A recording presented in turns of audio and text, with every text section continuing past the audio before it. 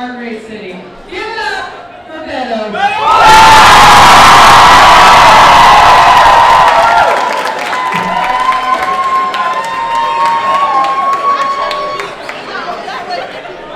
How's everybody doing?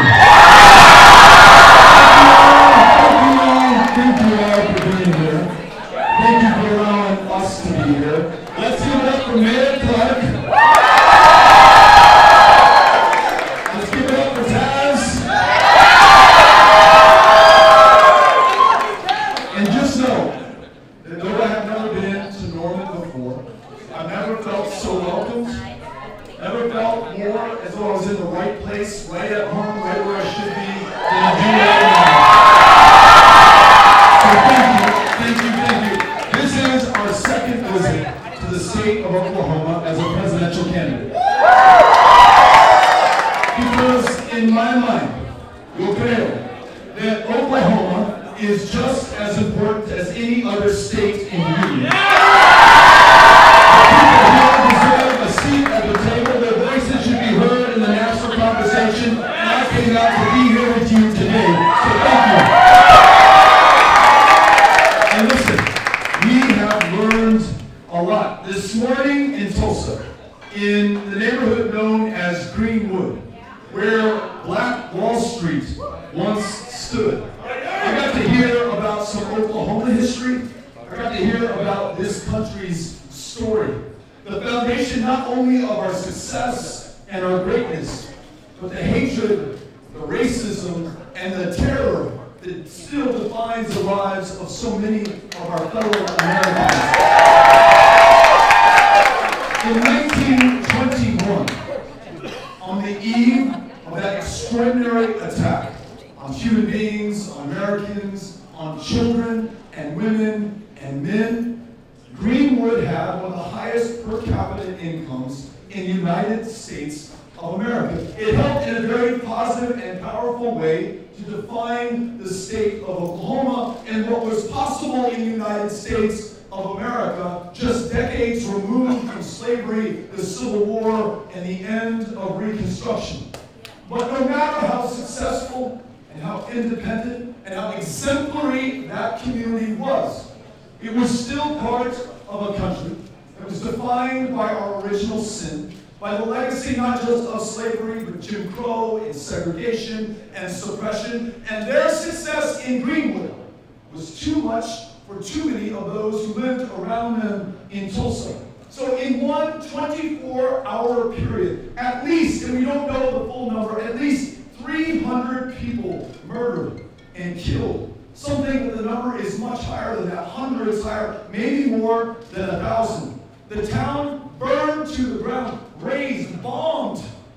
And the memory of what had happened there, almost extinguished forever. Should you speak about what happened at Black Wall Street, you were whipped, you were punished. If you were black and you remained in Tulsa, you had to carry a green card so they can keep tabs on you, keep control on you, keep you down lest there be retribution or justice or accountability for what had happened in that community. What we learned in 1921, no matter how great you are, no matter how independent you are still connected to the rest of this country, for better or for worse. Earlier today in Oklahoma City, there we were at the memorial for what happened in that community, in this country, in 1995. People of Oklahoma City minding their own business. At the federal building, kids in daycare, public servants delivering for this community, this state, and their country. More than 168 lives lost on that day, including 19 little kiddos, infants. For what crime? But they too were part of a country still marked by racism, still dealing with white domestic and white supremacist terror. So no matter how peaceful, no matter how much they were minding their own business, still connected, still caught up in that inescapable network of mutuality that Martin Luther King Jr. talked about, that single garment of destiny into which we are each tied. And on August 3rd in El Paso, Texas, my hometown, a city that is one of the safest in the United States of America, not despite, but because we are a city of immigrants and refugees a city that is 85% Mexican American, that understands that our differences are not disqualifying. They don't make us defective. They will not divide us. We must not only tolerate them and respect them, but embrace them as foundational to our success, to our strength, and yes, to our safety and our security. This beautiful, special, safe community, of which I am so proud, where I was raised, where Amy and I are raising Ulysses and Molly and Henry. This community, where a quarter of those with whom we live were born somewhere else, chose us, left their hometown, left their family, left their country, left their language and their customs to start anew as strangers in a strange land, to do better for themselves and their kids, but also to do better for all of us, and they have through their very presence. That community, though we were special, though we were so distant from the other centers of power and population, could not exempt ourselves, set ourselves apart from the other country to whom we were connected. A country that is violent, 40,000 gun deaths a year. No other developed country comes even close to this level of death and murder and slaughter and suicide as the United States of America. And yes, a country still riven by racism that is just as foundational to the United States of America as the Declaration of Independence. A racism, frankly, felt by some and not by others. And I say that as a white guy who may have thought that we were making progress on this issue. But those who do not look like I do have experienced something different every waking moment of their lives. But maybe there was some consolation, but now, at this moment, it seems like a cold comfort that it was underground, that it was not brought out into the open, that whoever our president was, he talked about forming a more perfect union that lived up to that foundational principle of the Declaration, that we were all created equal, never realized, never fulfilled, but we were working towards it. For the first time in my life, someone leads this country who has given up on that premise altogether, who describes Mexican immigrants as rapists and criminals. Though they commit crimes at a far lower rate than those born in this country. A president who thinks that one people of one religion are inherently defective or dangerous and purports to ban them from coming to the United States of America. He promised as a candidate he would stop all Muslim travel to the U.S., and as president, he tried to make that so, telling women of color who were born in this country to go back to where they came from, calling the Klan and neo-Nazis very fine people after they have been chanting Jews, you will not replace us. And ladies and gentlemen, it does not just offend our sensibilities. It fundamentally changes who we are as a country. Hate crimes in the United States of America are up every single one of the last 3 years. Those counties that hosted a Trump rally, hate crimes up 200% from where they were before. The day he signs that Muslim ban, the mosque in Victoria, Texas is burned to the ground. He warns of invasions, infestations, calls human beings animals, predators, and killers, to make you afraid, to cause you to see them as something different, less than human. You do not get kids in cages. You do not lose the lives of 7 children in this country unless you at first attempted to dehumanize them so that we treat them as something less than human. And then in May of this year, at a rally in Florida, when he's talking about this invasion of immigrants who are coming to get us, he asks the crowd that's assembled, how do we stop these people? And someone yells out, shoot them. The crowd roars their assent. The president smiles his consent and gives the green light for someone to drive 600 miles from Allen, Texas, with an AK-47, which was engineered and designed and originally sold to the militaries of the world to kill people on a battlefield, because that's what it does better than almost any other weapon. And he shows up at a Walmart in our diverse Hispanic majority community, seeking, as he told police afterwards, to kill Mexicans. Writing in his manifesto published just moments before he went on this spree that he was going to stop the invasion of Hispanics who were taking over the state of Texas. He kills 22 people, including a 15-year-old boy named Javier from Horizon, Texas, who was about to start his sophomore year of high school. Injured dozens more in a city that loses 18 lives on average in a year. 22 in just one shooting, fueled by hatred, and we allowed him to purchase that firearm. His mother, when that AK-47 came in after he ordered it, called the police in Allen, Texas, and said, "What in the hell does my son need with this weapon? He hasn't been trained in it. He's not in the military. He doesn't need it to hunt or for self-protection." And they said, "Ma'am, we're sorry. It's perfectly legal right now for him to do this. Nothing we can do." So I connect the dots for you, lest anyone labor under the illusion that this was some kind of act of nature, that this was an act of God, that this was unforeseeable, this is like a comet striking El Paso or Oklahoma City or Greenwood, Tulsa. It's not. These are human-caused problems with human solutions, and it's up to the humans of this great democracy, who at the end of the day are the government, to come up with them. And I've got a few that I want to propose to you. Number one, following the lead of moms, not only will we have universal background checks and red flags, we are going to end the sales of weapons of war into our community.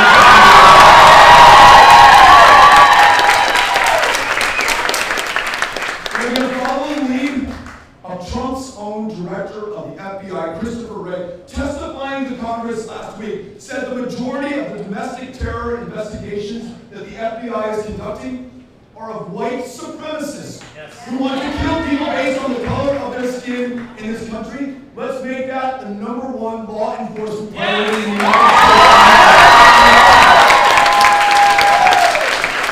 And let's acknowledge that this racism is institutional, it is foundational, it colors every single aspect of our lives. There is 10 times the wealth in white America than there is in black America.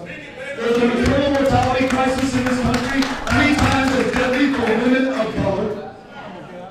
At 4 or 5 years old, in a kindergarten classroom, if you're a child of color, you stand 5 times the chance of being disciplined or suspended or expelled. The schoolhouse to jailhouse pipeline begins not in high school. It begins in kindergarten, when kids have no chance or absolutely defenseless against this system. So let's understand the true legacy of the foundation of this country, and acknowledge that we are not equal in terms of access to opportunity or treatment under the law. And let's begin to repair the damage done and ensure that we stop visiting this injustice on every future generation. And that begins by telling the truth and the full story of the United States of America.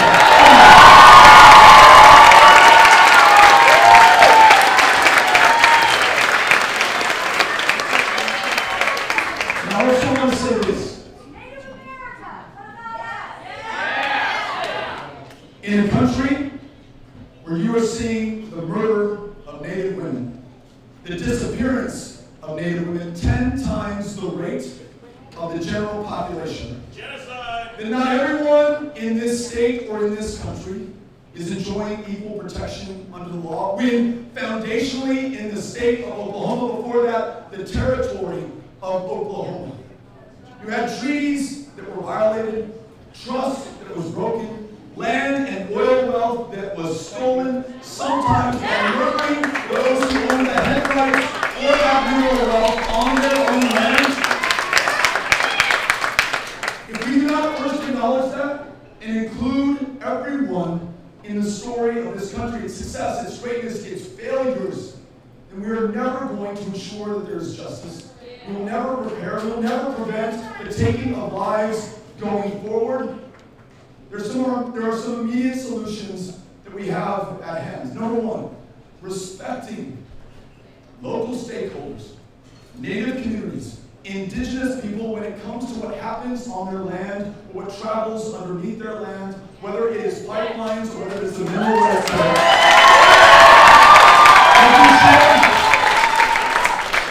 that the Office of Violence Against Women is increased in its funding by 10 times so that we prevent the murders of women and bring their murderers to justice.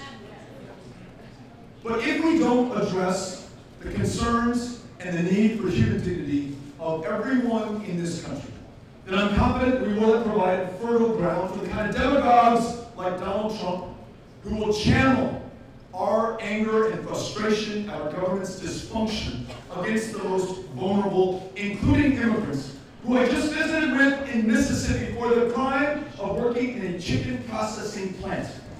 Hundreds of agents descended, some in helicopters, in Canton and Forest, Mississippi, to pull those people out of the plant, sometimes at gunpoint, to tie their wrists, to tie their ankles, sometimes to hog-tie them together, to take them away from their kids and to deport some of them back to Guatemala before they ever had a chance to kiss their kids goodbye. For what crime?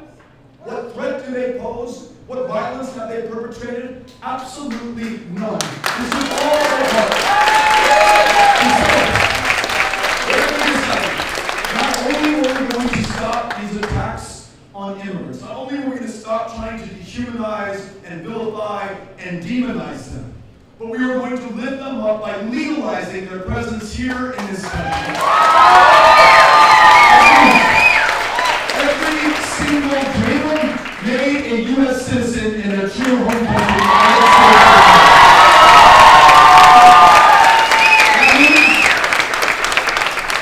Those working some of the toughest jobs in America, the polleros in Mississippi that we just met, they no longer have to live in the shadows or leave their kids at the beginning of the day in fear that they may not see them at the end of the day. We make sure that they have permanent residency, permission to work, and put them on a path to citizenship as well.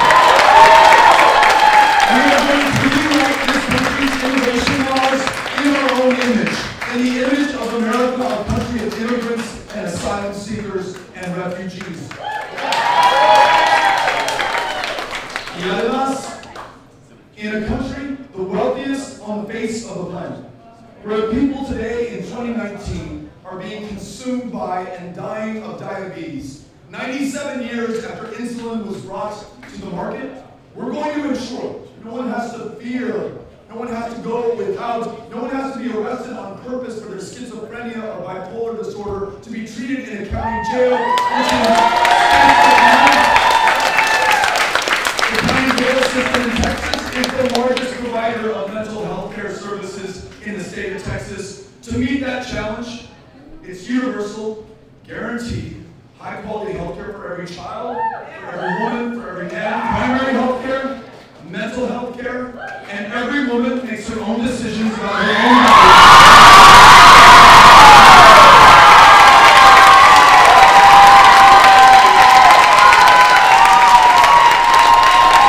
We make sure that this country and this economy works for everyone. No more $2 trillion tax breaks for the wealthiest and for corporations at a time when we're $22 trillion in debt.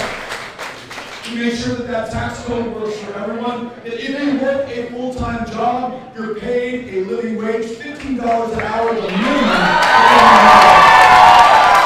And to my friends in public education, the teachers, the librarians, the counselors, outstanding student loan debt will be forgiven if you don't.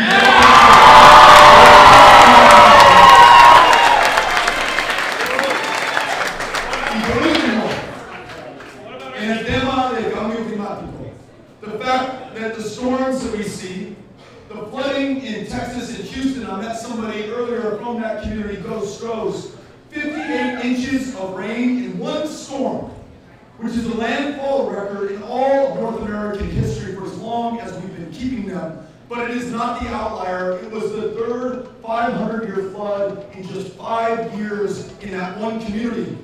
The droughts in California, the fires that followed them, the sea level rise. This is on all of us. Our emissions, our excesses, our inaction in the face of the facts and the science and the truth. The only way to meet that is not by half steps or half measures or half the country. All of us coming in, combining together to ensure that we free ourselves from a dependence on fossil fuels. Embrace wind and solar, the renewable energy jobs that will not only save this planet for the next generation, but are the high value, high skill, high wage jobs we need to be creating in America today. And we need to take our rightful role and convene the other powers of the planet together to ensure that we do not warm another 2 degrees Celsius, after which this train is off the tracks and we will not get it back.